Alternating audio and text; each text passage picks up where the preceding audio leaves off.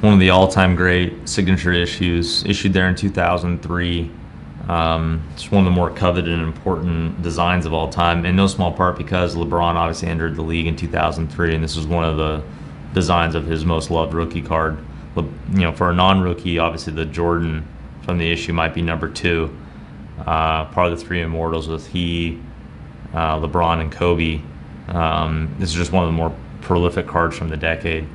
Overall gem mint designation, but very, very strong subs. What you'd call a base plus two, because it's two full subgrades ahead of a base issue 9.5. Autographs a 10. Everything about the card just appears as well conditioned as you could hope for. It's just a beautiful example, and one for which there'll never be enough copies. Quick scan on the periphery. If you can imagine, there's not a lot to show. Even these full bleed edges are about as well preserved as you're ever going to see. It's just awesome. So a nice little investment piece from the decade, as I say, and a nice portfolio diversification.